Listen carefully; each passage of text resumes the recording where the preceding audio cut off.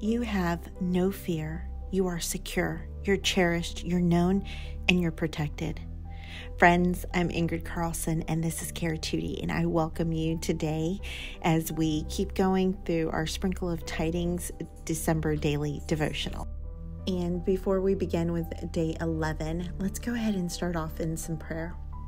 Dear Heavenly Father, I thank you so much for every person that is here today and how you've called them. You've handpicked each and every one of them, and they are here because you love them so very much. And I just pray that if anyone that is here tonight or today that is needing a comfort, that you just send it to them, that you send them your peace and your love. You fill them with the Holy Spirit where nothing else, no anxiety, no fear, nothing that scares them can even fill them because they are filled with the Holy Spirit. Lord, I pray over everyone that is here listening. I pray that your angels just wrap themselves around them and cover them in protection and allow no evil at all to come anywhere near them. Lord, I thank you so much for all of your blessings and all of your promises and for staying with us.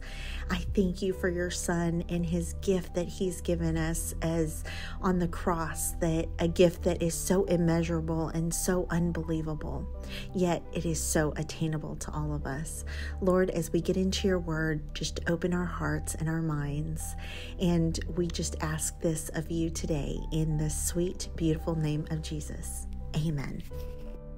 As far as the spread is concerned, I didn't really do much, except I did try to distress everything. I really love this kit. I think it's so pretty, and the colors are just right up my alley. Now, one thing I do want to say is that if you noticed, I put the bow paper upside down. I don't know what I was thinking or why I didn't see it, but I left it that, well, obviously I left it that way because I'd already glued it on until before I actually realized that it was upside down, but they are cute nonetheless, and you can actually barely see the bows. So, but I thought it will be endearing. The other thing that I wanted to make sure and do, I wanted this to look like it's like tickets and a map. So I wanted it to look like a journey, and I wanted all of the elements they already have some weathering naturally, and I wanted to weather them even further. And my nutcracker actually kind of looks like a train conductor.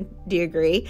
So that's pretty much it. I layered everything on the bottom. I did a little different today where I folded a piece of grid paper and I added it there so that I can journal on it. And I have some words that are affirmations, let's say, that I wanted to remember. And it says, no fear, secure, cherished, known, protected, I am. So I just said that like Yoda. Anyways, today's verse is going to be 2 Corinthians 5:17, and it reads, therefore, if anyone is in Christ, he is a new creation. The old has passed away. Behold, the new has come. Hallelujah. Praise the Lord. That's so awesome, isn't it? This verse is telling us that anyone who has put their faith and trust in Jesus Christ as the Lord and Savior, who came and bore his life on that cross for us and took on all of our sins, that person becomes a new person spiritually. And it's not about self-effort, but a rebirth that is brought to us by God himself through the cleansing blood of Jesus Christ and the regenerating work of the Holy Spirit.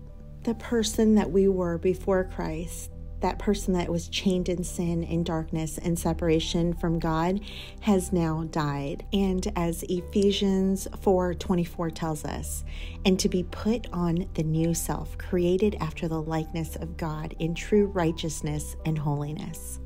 So today, friends, whether this is a new prayer that you have prayed to accept Jesus into your heart, or if he has been in your heart, you can affirm that you are a new creation in Christ.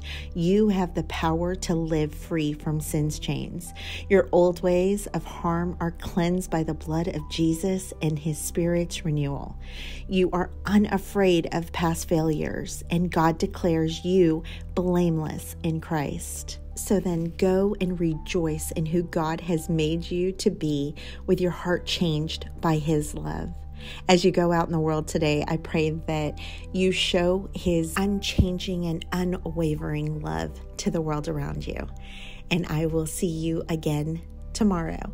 Thank you again for being here and being a part of this little devotional, and for being here with this video. I hope that it inspires you in some way. And if you can, make sure that you hit the little thumbs up so that YouTube spreads the video with others that need to hear this message today. I love you all, and I'll see you tomorrow. Bye.